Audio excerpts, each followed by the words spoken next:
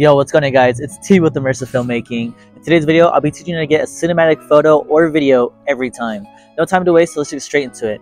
The first tip is going to be storytelling. With storytelling, you're going to get photos like this or like this. Now you guys can see that there is tons to look at. Not only are you looking at this photo and thinking, wow, the dogs are playing or this and that, there is a story to be told within that. Not only are the photos extremely sharp, it's very easy to see what's going on. There's tons of emotion within it. That's what the storytelling is all about. When you introduce storytelling into both your photo or your film kind of concepts, what it does is encourage the viewer to be more engaged with what you have produced. This is cinematic. This is where cinema comes from. So that's going to be the first tip.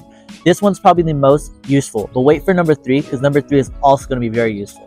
Tip number 2 is also really great. Dramatic lighting and dramatic shadows is a great way to bring out a cinematic feel to your guys' photos and videos. Examples like this or like this are always great to play with. For me, I tend to crush my shadows more than I do with like highlighting my lights or so on and so forth. But even this photo right here gives off a very cinematic look, or this photo that I've taken right here gives off a very cinematic look. And as you can see, one is very bright and one's very dark.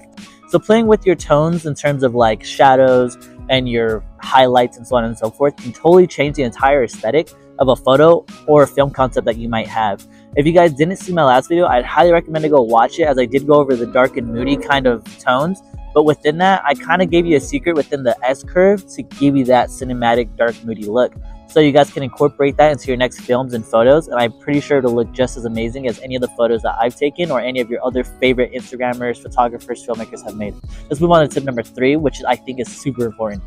So tons of people always ask me, how do I get my photos to look the way they look, or how do I make them more interesting? They struggle to make it interesting. So what I'm going to tell you guys is when I do a photo or a film shoot, I go with the idea of a story or an editing style in mind. And what that means is that I know that I want to use certain colors. I know that I want a certain look. So I will go and shoot for that look. I won't go out there and just shoot blindly, although I do encourage that you do have some creative fun and go shoot blindly. I also encourage, if you're doing professional work or if you want to look more professional within your portfolio or so on and so forth, go out there with a plan. Your plan is going to be your editing style, right? So if you're shooting, let's just say you're shooting a car. I mainly shoot automotive. If you're shooting automotive stuff, cars aren't people. They can't show emotions. So what editing style can you take, or where can you put this at to make it more interesting, right? Golden hour is obviously a great one. You could add tons of emotion between a car, golden hour, so on and so forth, right?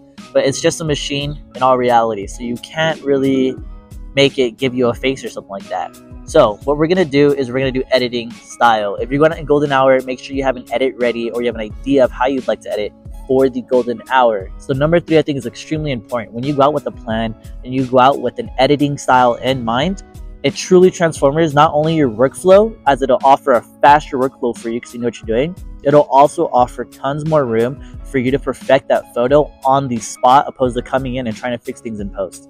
So that's the tip number 3, and I tell that one to all photographers and filmmakers, as it's like the most useful thing I've used in my entire film career.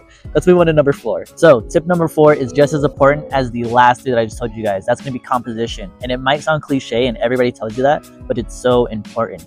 Composition would consist of where you line your photo up on the rule of thirds grid.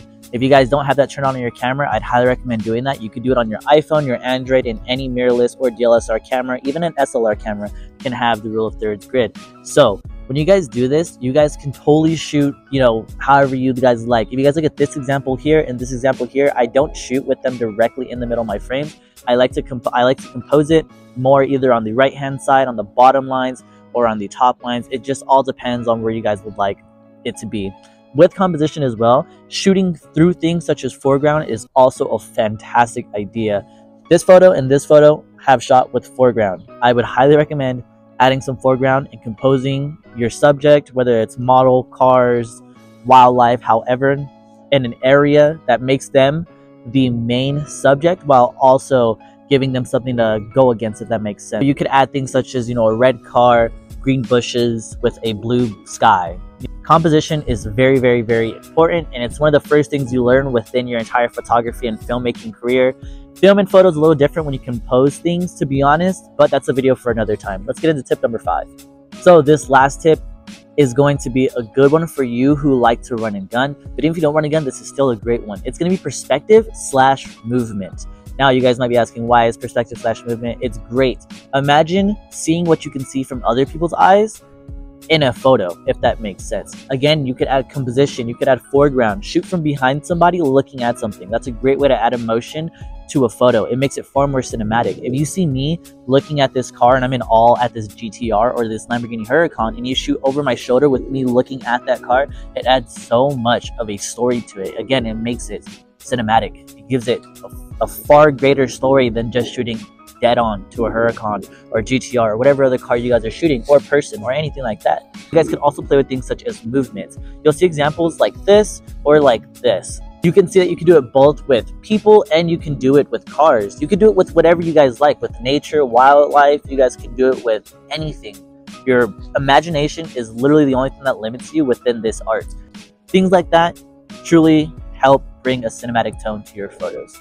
That's really the 5 tips that I have for you guys. There's tons more. I will make it another video for you guys where I can give you guys more in-depth ways to make this. And by that, I just mean I'm going to go over the way that I edit my photos so you guys can see exactly how I make a photo like this turn into something like this, which is far more cinematic. But for the time being, I truly do appreciate all your guys' support. The last video to me blew up. 700 views is insane to me. If you put 700 people in a room with me, I'd literally panic. So I truly do appreciate all the support. If you guys want more tips, tricks, feel free to hit me up on Instagram. Feel free to comment down below, subscribe, leave a like, so on and so forth, and I'll get these videos pushed out for you guys. My next video, I think we're going to do something with smartphone photography and filmmaking. Let me know if you guys want to see that. Anyways, peace.